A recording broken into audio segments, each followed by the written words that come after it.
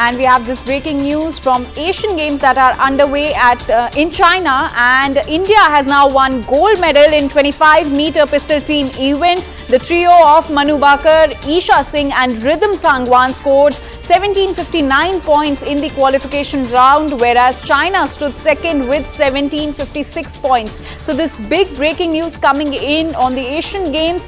India has won another gold medal in the 25-meter pistol team event. The trio of Manu, Esha Singh and Rhythm Sangwan scored 1759 points in the qualification round, whereas China stood second with 1756 points. So now the India's medal tally stands with 4 gold medal, 5 silver medal, whereas there are 7 bronze medals, and the total medal tally stands at 16 with this gold medal that India has won.